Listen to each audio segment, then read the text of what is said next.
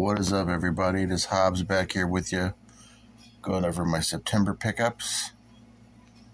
So let's go ahead and let you know what all we got for September. I'm going to do a separate video because I got a package from Bayview Entertainment today as well. So we're just going to go ahead and start with what we got. Now, I don't have a whole lot for September because, like I said, I've been kind of low on funds. But October should be a good month, though. October should be solid. But I ended up getting these sleeves to put the DVDs in because, for whatever fucking reason, like the sides of the DVDs, they get like these creases during the winter. So I want to go and try to preserve the quality of the DVD cases by using these sleeves. Let me know how they work for you guys if you've used them before. I've never done that before. So that's something I look forward to doing.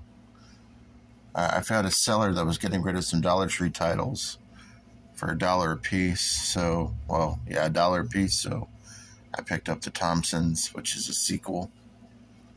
I've already reviewed this one. This is Howl. Which, like I said, this one was okay. Wasn't terrible. A copy of Wolf Cop, which I can't remember if this is on Blue or not. I'll have to check. A copy of Wolf Cop. The House is that October built. This is a really good Halloween film. If you guys... Sorry about that. We had a horn interruption. Someone's horn went off. This is the second time I've attempted to do this. Luna got in the way the first time. She wouldn't leave me alone. But this is the Houses that October built. This is a really good Halloween film if you guys have not seen that. And then, like I said, all these were just $1, so this was a pretty good value. The Gallows, again, an underrated film with shitty Dollar Tree packaging. And finally, you guys all know I have my gift card I use for the month for my job.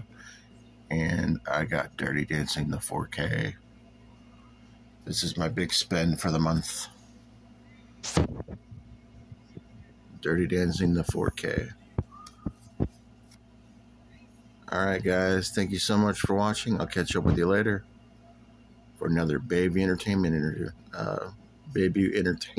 unboxing. Don't forget the Midnight Hour Trivia Week is coming up this coming Thursday, where we're going to be giving away some movies. Peace.